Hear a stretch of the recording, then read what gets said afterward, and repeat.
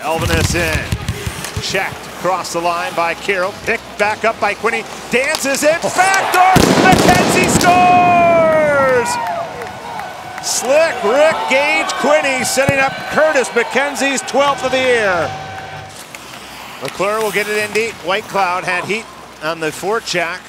Was Michael Mersch. Brown and Mersch battle now. Mersch tried to slide it out in front. White Cloud broke it up. Mersch follow up. He scores! Michael Mersch has tied the game.